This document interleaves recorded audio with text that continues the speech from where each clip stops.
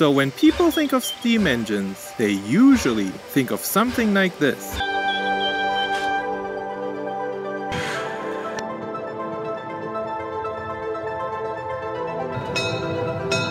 But today, we are going to take a look at this.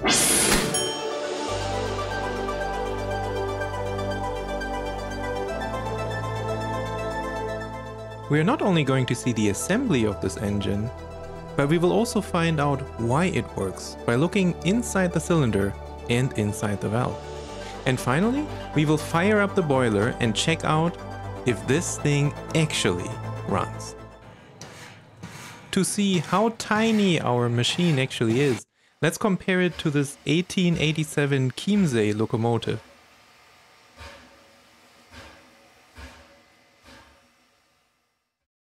And these are the parts we are going to assemble.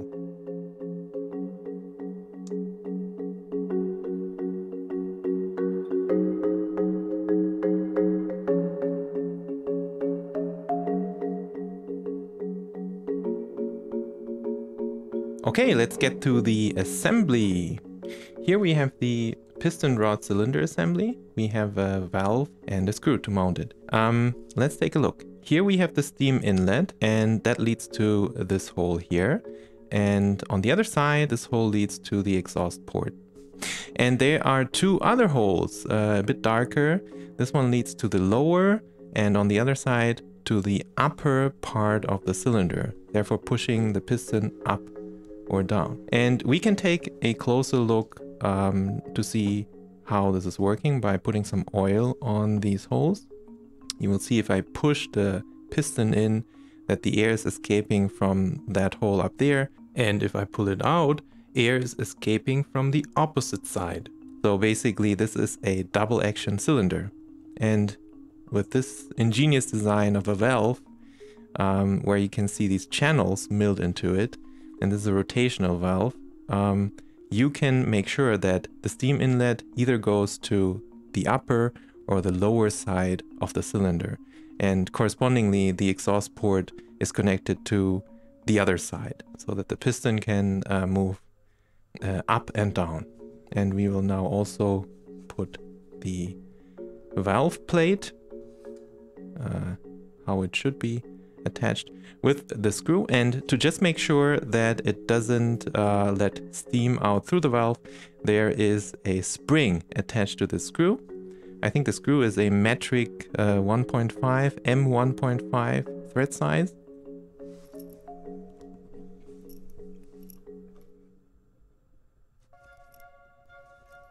So we will screw this together now.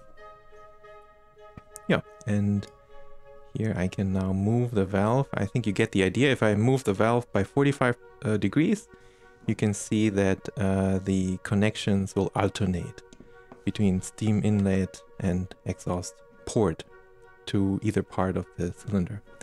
We will attach now a mounting mounting part here that mounts later onto the beam. This is screwed in with an M1. It's a very, very, very tiny 1mm screw.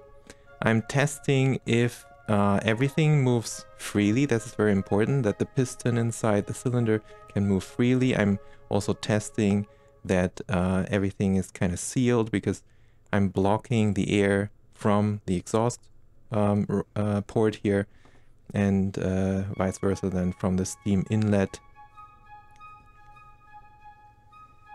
Okay, everything seems to be fine. We will now connect the base plate with the piston rod cylinder assembly. So on the base plate you can see the initials L and H. These stand for Lutz Hielscher, the name of the guy who originally designed this steam engine kit. Nicely made out of very nice materials like this shiny brass. We will use M2, metric M2 millimeter screws here to screw everything together. It's very beautiful. I really love it because not only that brass is so shiny after you polish it, but also because of this homogeneous materials we have here, we are not running into electrochemical reactions which may, corrode this and make this thing look a bit ugly after a while. Anyway, I'm also wiping away my fingerprints. Yeah, and since we have a beam steam engine, we need, of course, a beam. And that's the part you see here on the upper part of the image. And below is the column. This is the central column, also beautifully designed here. And I'm using a screw, I think this is the M1.5 tiny brass screw to put this together. Now we will attach this assembly to the base plate, make sure that the beam is actually connected to the piston attachment. And again, here we will use an M1.5 screw, a brass screw. Beautiful, beautiful. Make sure everything is fastened correctly. Yeah, and I also really like, when I'm assembling things, to always test it, at every different point. Okay, the next thing is the flywheel, the crank, and the crankshaft support. And we will run the crankshaft through its support and on the opposing side at the crank. And this is attached with a set screw that we are screwing in here. Very, very delicate, tiny piece. And yeah, we see that the flywheel can freely move. This is perfect. And now we will attach this also with an M1.5 brass screw to the base plate.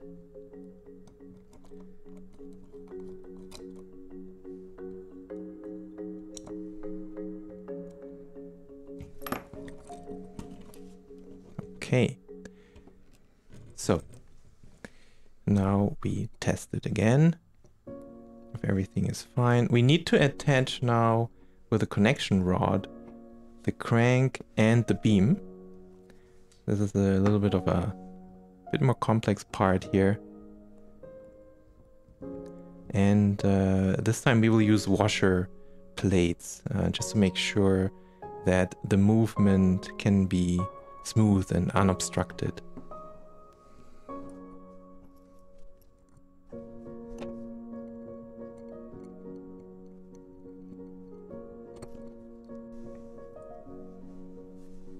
Now attaching the connection rod to the beam is a little bit tricky because inside the notch we want to also place a washer just to make sure that everything moves very, very smoothly. And this is a little bit tiny, and I'm really trying to get this together with an M1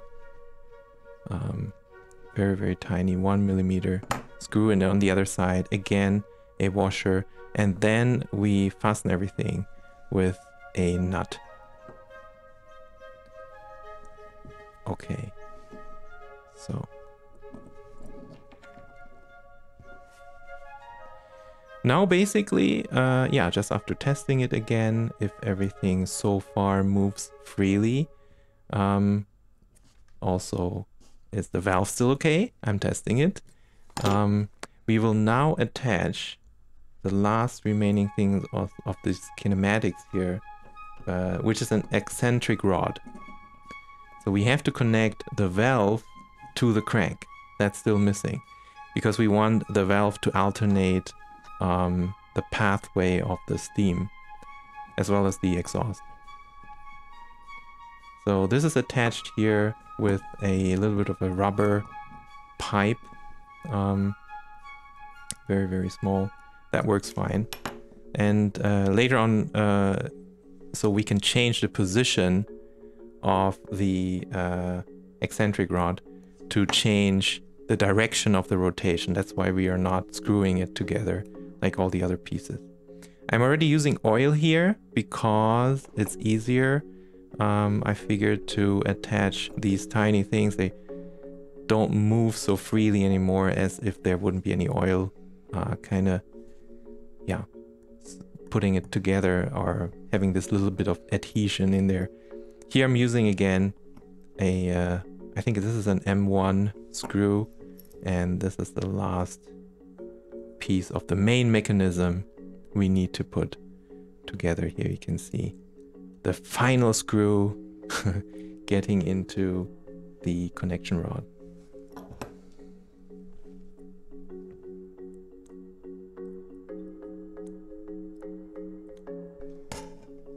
Yeah, and finally we want to put everything together to the big main base plate. This is made out of sheet metal. And we want to attach the steam mechanism to the condenser, or the condensing water collection tank up there, also made out of brass. And we are attaching this with another brass screw.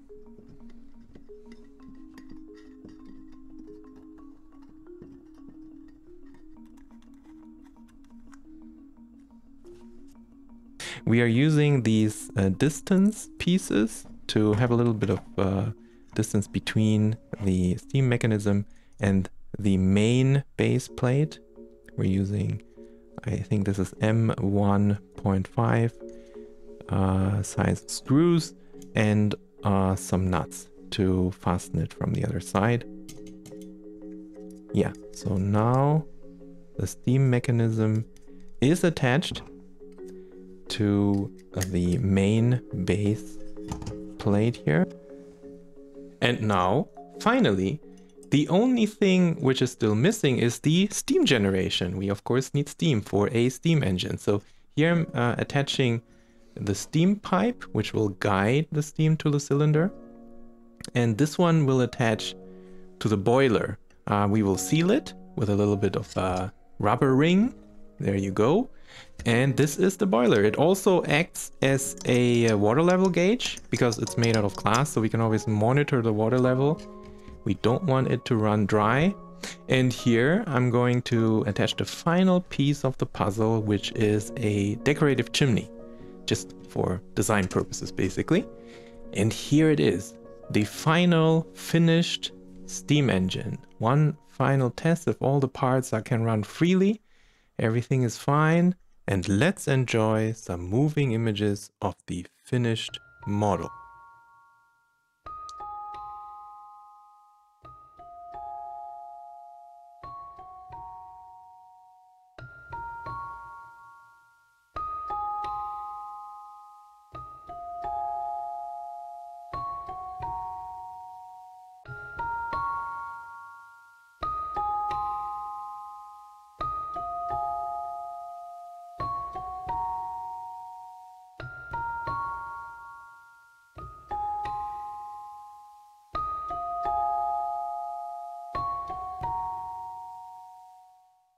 So let's fire up the boiler to see if this tiny machine actually runs. First, I'm using a syringe to fill the glass boiler with distilled water. And distilled water is better because tap water, especially hard water, has a very high mineral content of calcium and magnesium carbonates and sulfates and stuff like that. And we don't want those things to clog up the brass pipes. And for heating up the water, instead of using coal, as in a traditional steam locomotive, we will just use a standard lighter with an extension pipe. We are burning butane gas, and this metallic object below the glass bulb is the tip of the lighter pipe. The flame is a bit hard to see in this picture, but you can see it's reddish orange flickering below the boiler. And as the water evaporates into steam, the pressure is building up in the boiler and the connected pipes. And at this point, we can start to give the flywheel a bit of a spin, and here you go. The kind of jerky movement that you see in the beginning, or in the first few rotations, comes from the fact that the piston does not actually produce a constant torque. It's more like a pulsating torque for each cycle. And we need the inertia of the flywheel to even this out. So we have an almost constant rotation after a few rotations, after the inertia takes full effect. Now this footage was actually slowed down from 120 frames per second to 24, so 5 times slower than reality. So we can see all the details in the motion. In a few moments you will see this in real time, and you will also be able to hear the sound of it. So the same footage again in real time. Here you go.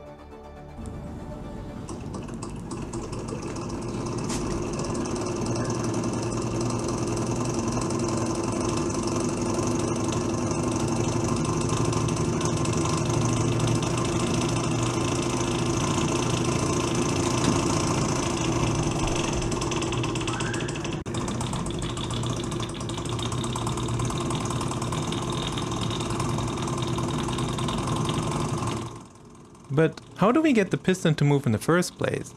And how do we get a periodical motion out of it? To find out, let's take a look at a 3D CAD model. And to better understand, I have made the valve and the cylinder transparent. You have to know that the cylinder is a double action cylinder, meaning that both the movement of the piston upwards and downwards are actually active. To see better what's going on, let's hide the valve. And we can see here that the steam comes in through this red arrow from the left, comes out through this hole here. And this cavity leads to the condenser. And then we have this channel that leads to the upper part of the cylinder and that one to the lower. So if we want to move the piston down, we need to inject steam here. But how do we achieve that? So for that, we have the valve, and the valve alternates basically between those two positions, between these double actions. So in this state, the valve connects the steam coming from the left to the upper part of the cylinder. And in this position here, it does the exact opposite. So the steam goes in through the lower part of the cylinder and pushes the piston up. Now, let's take a look at it through this animation.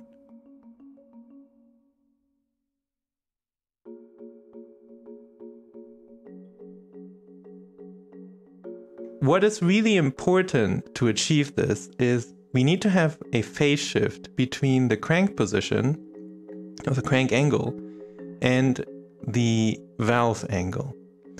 This is really important because if you would have both the crank and the valve angle, so exactly at the same position, the whole thing would not move at all. So when the piston is actually moving fastest in the middle of the cylinder, then the valve is stationary, and if the piston reaches the end of the cylinder, or the end of its position stroke, that means that the valve is then changing the position. So this is achieved by a 90 degrees angle or phase shift. Now, but where do we get the 90 degrees from?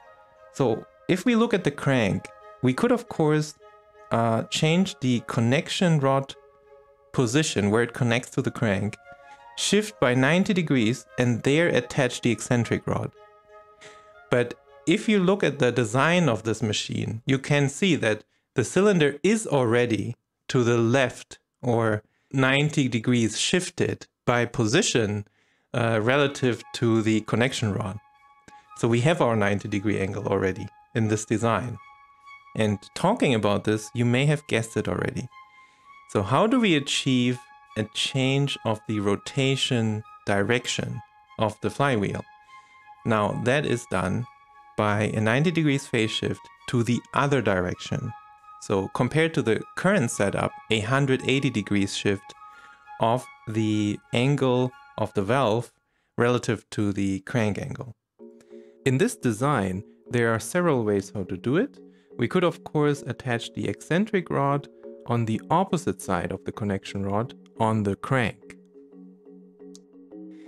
But an even easier way is to achieve the exactly same thing by shifting the valve connection point, or just rotating the valve actually by 180 degrees. And that's what we're going to do. Here it is. And this is, at least in theory, rotating the flywheel in the opposite direction. So let's try this out in reality and see if it actually works. And here you go.